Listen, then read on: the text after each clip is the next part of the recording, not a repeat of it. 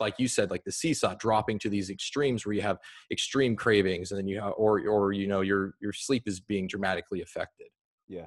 It's funny, right? Because people think they have this perception that they can win a game of willpower against their physiology, and you simply can't. When you're battling your biochemistry or your physiology or metabolism, it doesn't care about your timetables, your convenience factors, or your desires. It's going to do what it does. It's almost like being in a tug of war match with a team that is incredibly strong and that you can't beat, and you keep trying to pull them and they just yank you off your feet. The only way you win that game is you let go of the rope.